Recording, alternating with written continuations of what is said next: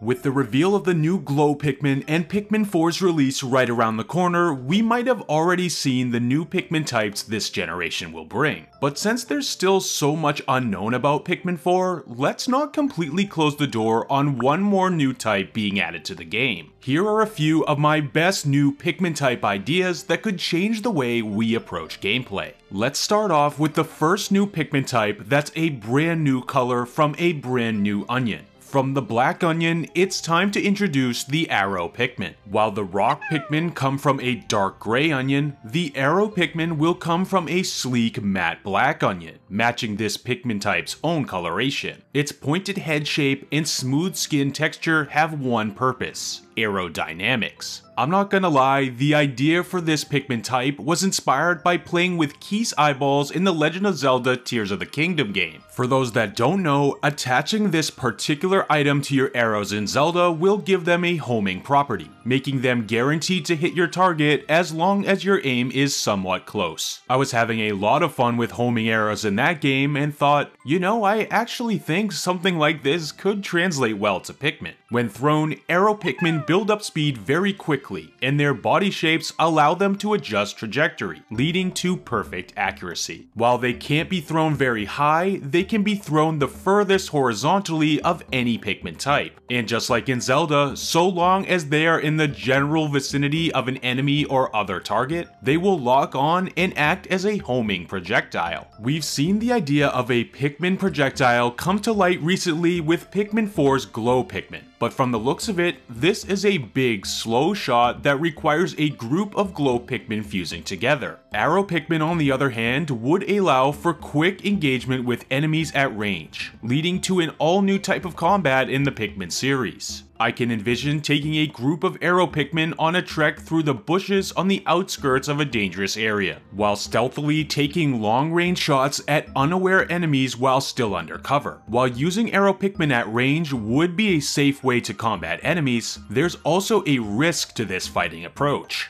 The ranged projectile approach might not be a smart move against enemies with a high defense, because if you can't take them out quickly, the Arrow Pikmin will be in big trouble. If the target's not promptly defeated, Arrow Pikmin will get shaken off, leaving them vulnerable, which is especially dangerous because in many cases, the long-range shot will leave them out of whistle range. While they may not be the ideal choice for taking down big, strong targets, Arrow Pikmin will be extremely useful for clearing out smaller enemies like dwarf bulborbs quickly and safely from afar. And their homing properties will make sniping down hard to hit enemies like snitch bugs or flying shearwigs easier than it's ever been. I mean, Pikmin 4 is already making things easy for us with lock-on and auto-aim, so why not take it one step forward and add a new Pikmin type that's basically a homing missile? I think it would be fun to take a more ranged attack approach in certain scenarios and weighing out the risk-reward of doing so. Plus, I could see the long throw distance and homing properties of Arrow Pikmin being used to interact with other things in the environment. Spot a treasure far off in the distance? If the coast is clear, then throw some Arrow Pikmin. They'll lock on and fly right over to the treasure to begin carrying it back without having the captain or Ochi go all the way there. A big time saver in many scenarios. Switching over to the next new Pikmin type, from the light green onion, here is the Rose Pikmin. As you can clearly see, this is a wide and stocky Pikmin type, close in size to the purple Pikmin. Their wide bodies play an important role though. We'll talk about that in a bit. Aside from their size, these Pikmin have two other unique features: the rose flower on the tops of their heads, and of course the small but sharp thorns covering their bodies, just like the real-world rose flower. This Pikmin type will never have a leaf on its head, only a rosebud. And for those wondering, the flowered version of this Pikmin will have the bud opened up to become a full rose flower. That aside, Rose Pikmin will have one major use case in-game, and it will be a very unique one compared to the other Pikmin types. These sturdy and spiny Pikmin will introduce a brand new concept in the Pikmin series: enemy automation. This idea was first brought to my attention in the comments by the great Spark937, who came up with this idea and helped me a ton in bringing it to life. A huge thank you to them for inspiring this Pikmin concept, and I'm glad to help share this amazing idea with others in the community. So how will automating enemies actually work? And what makes Rose the new Pikmin type equipped to do this? The key is their wide frame and of course their sharp, painful thorns. When thrown onto an enemy, Rose Pikmin will basically bear hug it and become permanently latched on. The thorns will dig into the enemy's body and their large surface area will make it so they are impossible to shake off. These Pikmin are not good fighters, at least not in the traditional sense. While latched on, they will hit the enemy repeatedly with their rose flower, dealing extremely low damage over time. We're talking a worse attack stat than even winged Pikmin. But as we can imagine, even very low damage is very valuable if it's automatic and guaranteed. This will allow us to throw some Rose Pikmin onto a large enemy we don't want to deal with at the moment and effectively automate their defeat. As the Rose Pikmin slowly deal damage to them, the Captain, Ochi, and the rest of the Pikmin will be completely free to do other things in the world. Think of it like throwing a group of Pikmin onto a gate to work on lowering it as you then explore somewhere else with another group of Pikmin to complete a separate task. Since this Pikmin's thorns will allow them to safely latch onto an enemy, you won't have to worry about the Pikmin you leave automating being eaten or attacked. However, automation won't be completely safe in every scenario. If the enemy is in a group, then you'll need to make sure you're there to command the Rose Pikmin as the automation finishes. Otherwise, they'll be left idle and probably eaten by the rest of the enemies in the group. Also, enemies with slick, slippery skin or rock-hard bodies the thorns can't pierce won't be viable for automation. Also, snitch bugs will be able to pluck latched Rose Pikmin right off an enemy's body, so you'll have to deal with any of those first to ensure you're in a safe space for enemy automation. Having an automation system like this will open up a whole new level of real-time strategy Dandori elements, something that Pikmin 4 is heavily emphasizing. Instead of wasting a precious few minutes dealing with a tough spotty Bulbbear, just automate it instead by tossing a few Rose Pikmin onto its back as you run by.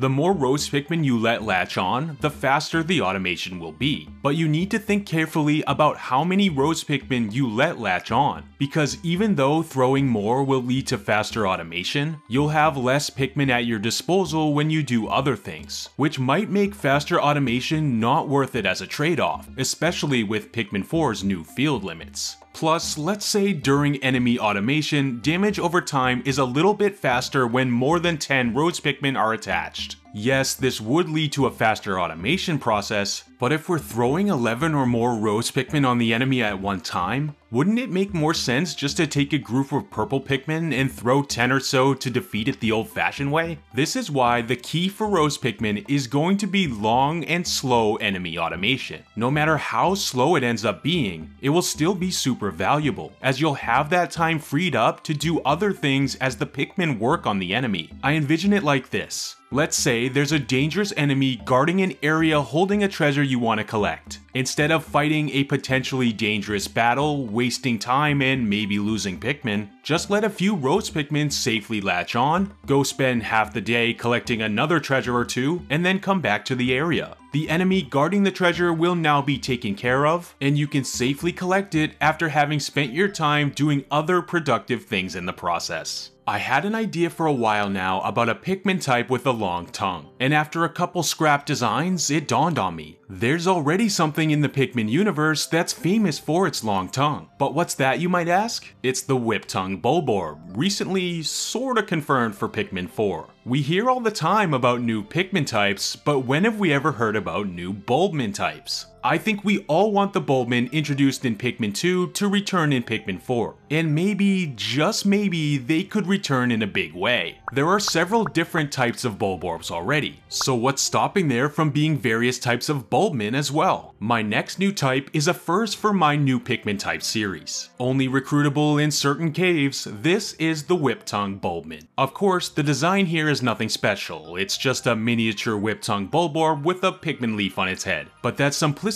makes it great in its own way. Imagine the depth that could be added to certain caves if they contained various new species of Bulbmin only recruitable inside, each having special abilities unique to that environment. To make another Zelda comparison, having different Bulbmin types would allow the developers to craft special caves with new, totally exclusive gameplay elements. Sort of like how each dungeon in a traditional Zelda game features a dungeon item that lets us solve new types of puzzles inside. For the Whiptongue Bulbmin in particular, its tongue will obviously be its main feature. I'm imagining the Whiptongue Bulbmin having 3 distinct characteristics. 1 major use of the tongue and 2 more minor uses. First, the main use will be utilizing their tongues for exploration and environmental puzzles inside caves. I imagine the cave the Whiptongue Bulbmin are found in to be mossy and full of unique underground plant life, with branches and vines everywhere. Some vines will be little hooks that are targetable with a Pikmin throw, and the Whiptongue Bulbmin can use their long tongues to grab on and swing over across gaps. The Bulbmin will swing across vines on their own, but if whistled at one time while attached, they'll stay hanging on the hook and allow the captain or Ochi to swing on their bodies as a way across the gap. I can picture some specially crafted areas where this mechanic is used. And while the Whiptongue Bulbmin wouldn't be able to leave the cave with the crew, their swinging ability would make for some unique level design inside.